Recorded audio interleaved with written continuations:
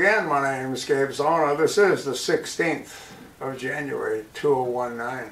The article was posted on the 14th of January, written by Christina Hall of the Detroit Free Press, and it was put up by the Detroit Free Press.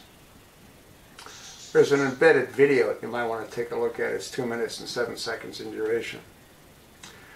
A Macomb County couple is facing murder charges in the Christmas Day death of their 18-month-old daughter, who had enough fentanyl in her to kill several adults, authorities said Monday.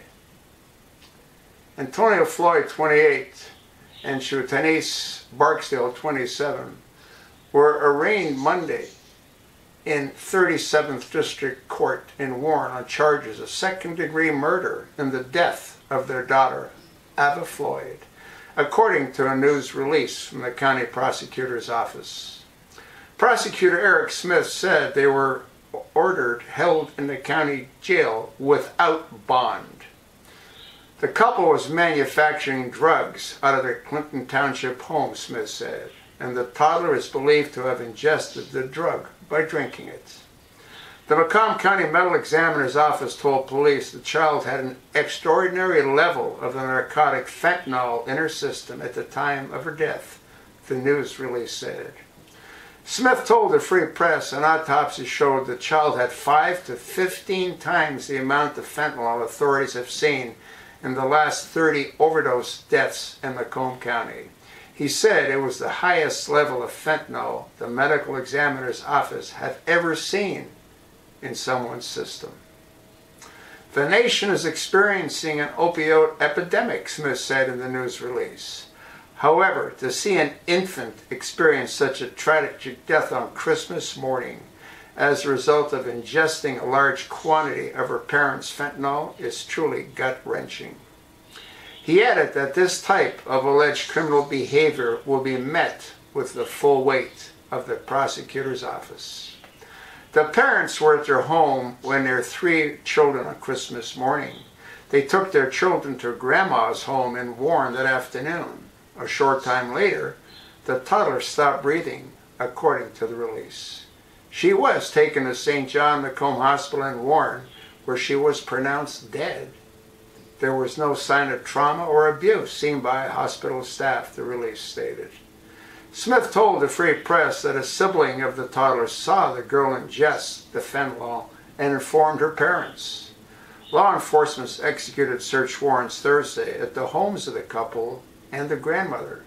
Police found scales, grinders, baggies, guns, and drug residue, Smith said. Authorities believe the couple were involved in drug trafficking and were using the Clinton Township home to process and package fentanyl for distribution. In addition to the murder charge, the parents have been charged with delivery, manufacturing of a controlled substance, manslaughter, second-degree child abuse, and felony firearm offenses. Prosecutors said Floyd is a convicted felon, and he also is being charged with additional counts of a felon in possession of a weapon and felony firearm offenses. News of the charges just came hours after top law enforcement officials from the Drug Enforcement Administration, the County Sheriff's Office, and 4 other law enforcement agencies, including Warren Police and Clinton Township Police, announced the formation of a new federal task force to target drug trafficking in Macomb County. Smith said the Michigan Department of Health and Human Services is seeing to the other children. He called the case horrible and said the couple, who he described as selfish and greedy, suffered a twist of fate in that their own child died from a drug that they are accused of manufacturing. How many people do you think died from the drugs that they bought from this couple? Huh? Well, I suspect that they'll never see freedom again once they've been prosecuted and convicted of the countless crimes. I'll attach the link. Watch the embedded video. You might want to pass this along to your like-minded friends. You might want to repost this on all your social media accounts.